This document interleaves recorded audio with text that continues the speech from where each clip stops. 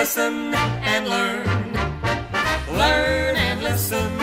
The facts are fun. Are you sitting comfortably? Good. Then we shall begin.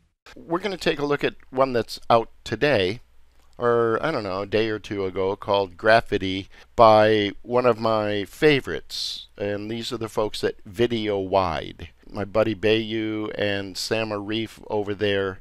In fact, let's kind of jump over here and I'll show you what I'm talking about. Before we get into that, I will put a link to a sample video. I went in and I modified this template, and I'm going to show you how to do that in just a second. So I'm going to put this in the chat box. So it's a nice little template. I like it. I have a couple of freebies for you, and I will post those in this post in the Facebook group. Okay, so you can go ahead and check that out. If you want to like it, share it, even better, leave me a comment. All right, here's kind of how I roll with this.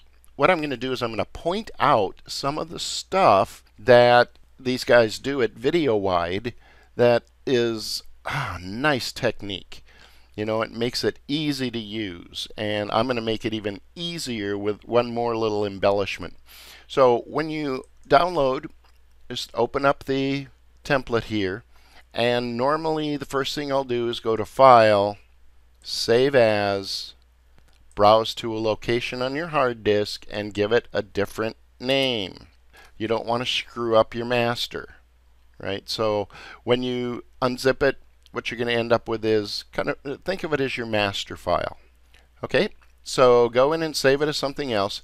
And then what I'm going to do, I'll go to the Home tab. I start to preview stuff. So let me let this roll. Okay, so it's a nice animation. I will generally go through and just kind of look at some stuff. Let's play this. It's just lovely. Zoom in a little bit.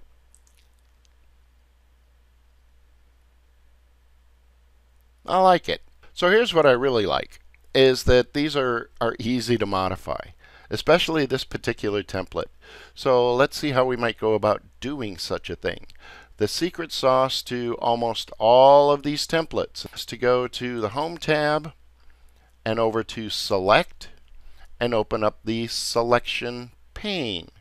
You can also just click on anything on the slide and go to the Format tab and open up the selection pane here. Here's a tip.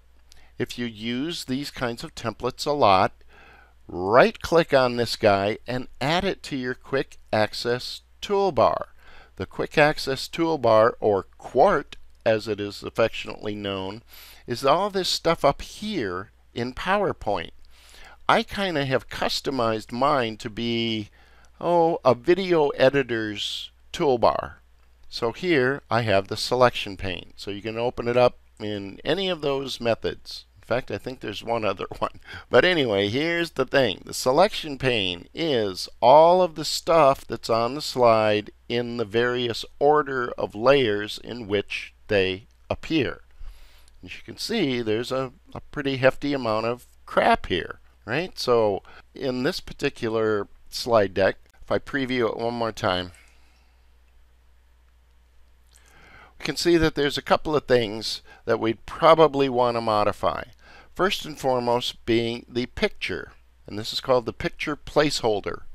And I'm going to note its position. It is on the bottom. It is the absolute bottom layer of this particular slide, which is going to make it really handy in a second, because to change this, I'm going to hit delete. And when you hit delete on that picture, what you see here is that this little thingy pops up here, and what this is a picture object. And I'm going to show you the secret sauce and the beauty that makes this all possible in just a little bit. So to change my picture, all I'm going to do is click here, and then I'm going to navigate to some widescreen images that I have. And this one's kind of scary and fun. Let's insert this. Right? What that did, however, was it kind of screwed up my slide. In fact, I'll preview it. And a lot of the fun stuff that was going on before is now gone. That's because when you delete something and then re-add it, it goes in at the tippy top. Well, this picture is down at the bottom. So all you have to do to modify this is move that, once you've selected a different picture, down to the bottom, and now, boom, everything just works. Okay, the reason this is nice is because these guys use something called slide layouts, and I'm going to talk about that in a little more detail in a minute. Beyond that, everything else is pretty darn simple. So you can highlight and change text. If sometimes your text kind of goes over, right? All you have to do is just kind of make stuff fit. So here, if I wanted the font size to be the same, I can just kind of click on the oval object here and, make it work. If I wanted all of this to appear lower, I'm going to go ahead and hide all here. Let's turn our picture back on, and then let's find all that text stuff by clicking the little eyeball and turning stuff back on. Okay, what you'll find, I need that oval. Where's my other oval? Rounded, maybe it's a rounded rectangle. Okay, so these are the text elements, the stuff I want to keep together as text. So all I'm going to do here is kind of click, hold my shift key, click that guy, hold my shift key, click this guy, and then I will generally use my arrow keys instead of trying to grab this and move it, because it gets a little squirrely. So I'm going to use my arrow keys and kind of put it wherever it makes sense. Maybe up at the top for this one. Boop, boop. There we go. And then don't forget to show all. And let's preview it. I like that there's a lot going on, but the design, again, makes it simple to modify. So all that being said, here's something that makes me crazy, is that what you'll find in almost all of these templates, almost all of them, they just move too darn fast. And that's because everything is pre-timed. In fact, if we go to the animations and open up the animation pane, you'll see that there is a lot of stuff going on here, right? Lots of stuff happening all the time. There's emphasis effects that do the Ken Burns thing. Things are flying in and flying out. But here's kind of a trick. So I'm going to kind of delete that and do this from scratch. What I want to have happen, for the most part, is after all this animation comes in, I want it to stay on screen for longer. I want to slow that thing down because these will just whip through faster than you can even begin to read anything. And that's fine if you're making like a music video, but if you're wanting to actually add narration or something, which I would actually do in Camtasia, but it's just going to move too darn fast when I export this as a video. So here's a little trick. I'm going to go to Insert. I'm going to insert a shape. Okay, and I'm just going to grab me a little rectangle. And what you want to do is you want to be off the slide. Okay, so here's the slide that's going to show up in the video. I'm going to go way up here somewhere, and I'm just going to draw me a little box. Right? And in fact, I'm going to rename that box in my selection pane, and I'm going to call it Timer. Boom. Okay. If I were to preview this, you would see that, well, you never see this because it's off slide. Now, the secret sauce to this is I'm also going to go to the animations, and I'm just going to add a fade animation. What that's going to do is it's going to put this animation way down at the bottom. I'm going to set it to start after previous. And what you'll see there is that it puts it way down at the end here. Okay? Way down at the end. And what I can do at that point is, on the animation pane, I'm going to click on it, and you'll see this thing up here. It says duration. Let's say after my scary face comes in, I want this to stay on screen for like 5 seconds. All I have to do is change the duration here to 5. And you see what it did? It kind of buffed this out. I never try to use this little, you can stretch it like this, but it's, again, really squirrely. So normally I'll click on it and change the duration up here. Okay, so let's change that back to 5. Now if we preview, awesome animation, awesome animation, awesome animation, and there it is. It's still there. It'll last. So that's just one little thing that you can do. In this particular slide deck, it works well. In some of the other templates and stuff where there's all kinds of exit animations and stuff, this trick won't always work. But I just want you to be aware that sometimes you might have to like move this around, you know, to some place that makes a little more sense. And it gets a little squirrely, but this is a tip for this particular slide deck and one of the reasons why I like these and I like this guy. Okay? So basically, all you do is you go through and you kind of follow that process for the rest of these. Let's open up the selection pane. Here are 2 pictures. Okay, so what I'm going to do is just, again, I usually start with the bottom, hit delete, click to add, put in a picture, move it to the bottom, and then this one is second from the bottom. So I can delete, click to add me another picture, and then don't forget, you got to move it to where it belongs. Second from the bottom. And everything's just going to work. Boom. Modify your text, all that good stuff, and you're good to go pretty much for the rest of the slides. All right? Interesting, right?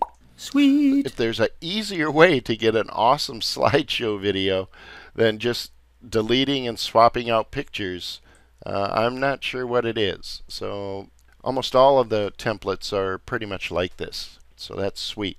All right. So here's kind of the really interesting part and why I like these. You might be asking, well, Lon, what is the magic that lets you just delete something and then re-add it? And you'll notice I didn't have to resize the pictures or anything like that. It just does it. In fact, let's grab something that's not widescreen. And it automatically crops it and all of that good stuff. And it just fills the hole.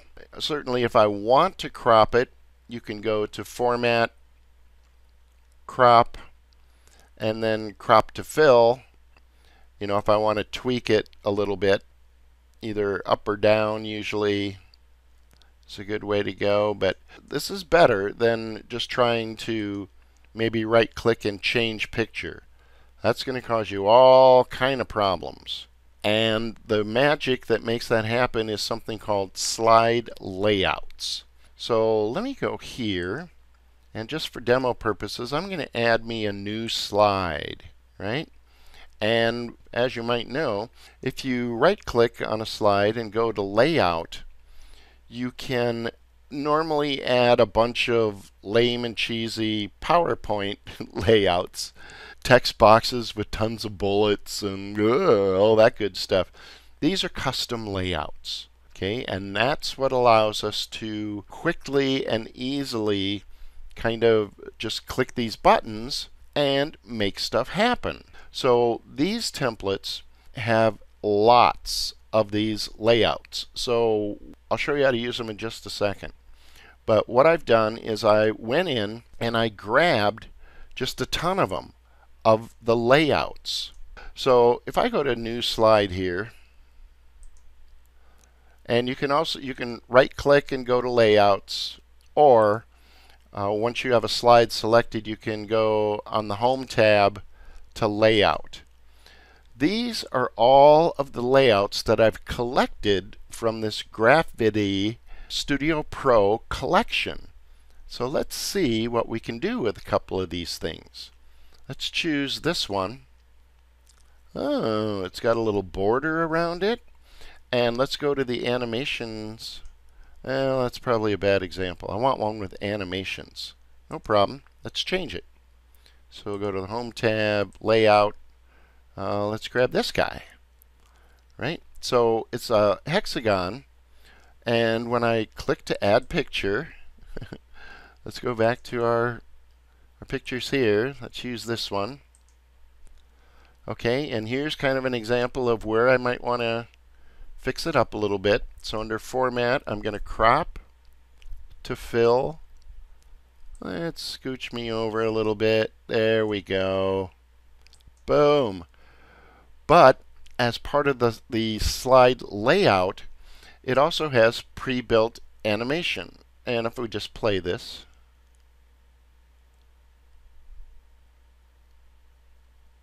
it's just a nice slow emphasis effect.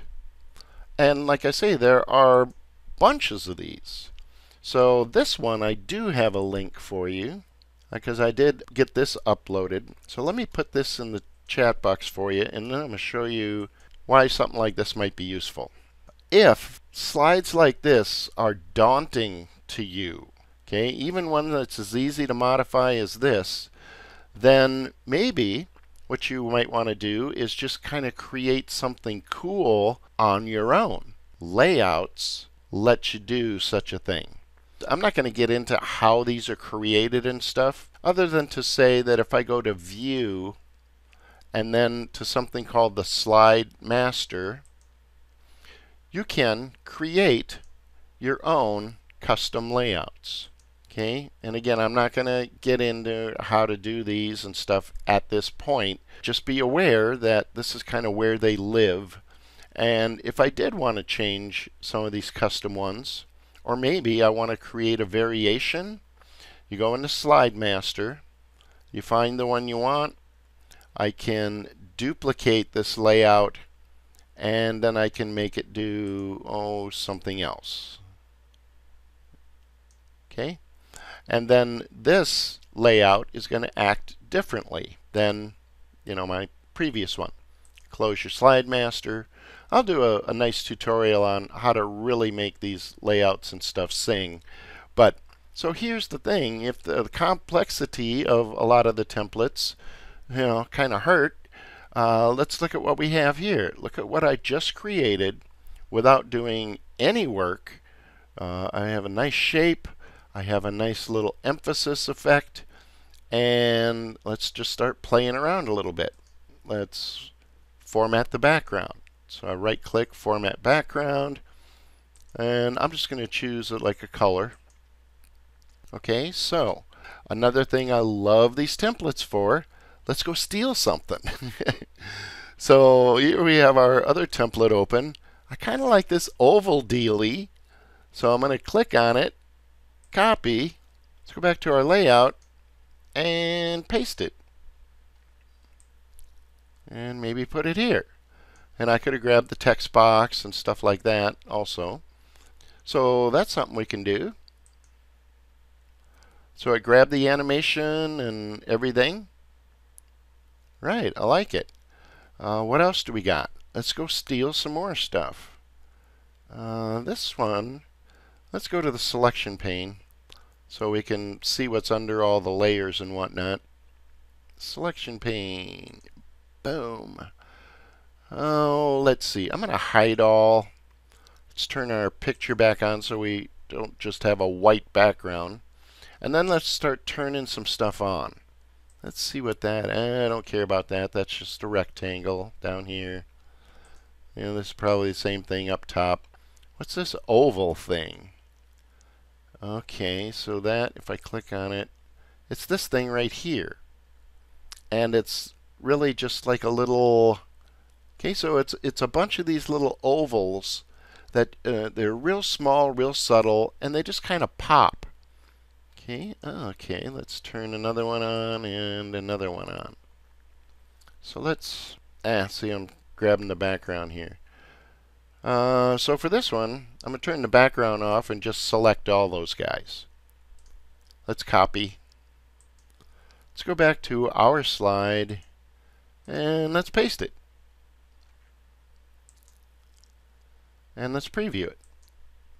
Pop, pop, pop, pop, pop, pop. Right? So stealing stuff is just awesome. And of course you can just at that point move whatever you want, wherever you want it, and just kind of have fun with it. But using layouts like this lets you do some really interesting stuff without a lot of work.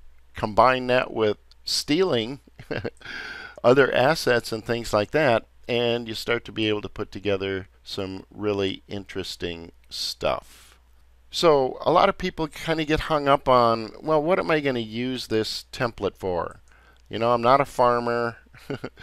And a lot of them will be for an architect or, you know, local businesses.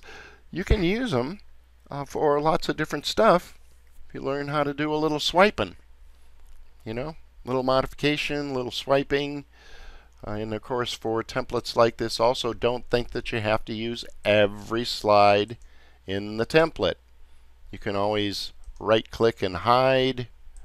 You can just delete stuff after you save off your master copy. So don't get too hung up in trying to force your message into a certain number of slides. Sometimes I just like this. Okay, well, let's swipe just this. Right-click on the slide, copy. Let's go over to our presentation. Right-click, and in a case like this, you're going to want for your paste option to keep source formatting, usually right here. And I just added this to my custom deck. Lots of fun stuff. I do have some other tutorials on how to steal like these shapes and stuff and pull them into Camtasia. All right. So hopefully, Mike, that was a little bit of some stuff for you.